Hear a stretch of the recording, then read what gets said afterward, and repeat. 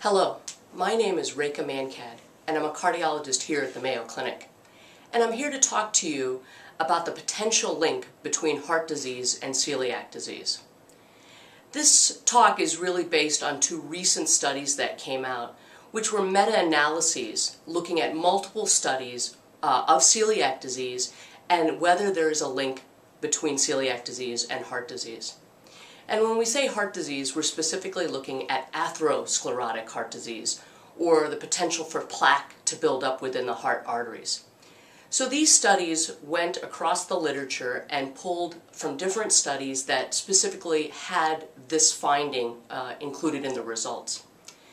So what both studies suggest is that there may be a link between celiac disease and the potential to have some type of heart disease.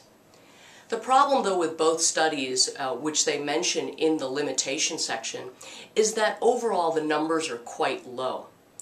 And really, the studies themselves are so different that it's hard to know if each study is similar to another one and whether the conclusions can really be made universally.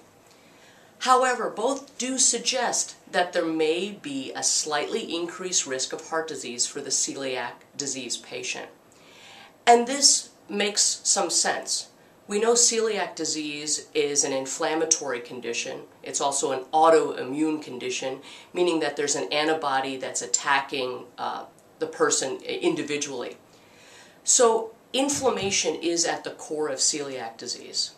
And actually, atherosclerosis also starts with inflammation. So that's the link between the two diseases. Therefore, it makes sense to think that people with celiac disease, because of having more inflammation, may have more heart disease. But right now, I think the jury is still out, and we don't know how strong of a link this is. In addition, we don't really know how best to test for this or to treat this. So I think the next steps are really to be aware of the potential link and to do some more focused studies assessing cardiovascular risk in a patient with celiac disease. It's important not only to look at the traditional risk factors for heart disease in these people, but also to look at inflammation. In addition, the diet in a patient with celiac disease may be one that's a little less healthy because there's certain foods that have to be eliminated. So a lot of things have to be taken into account when we look at the patient with celiac disease.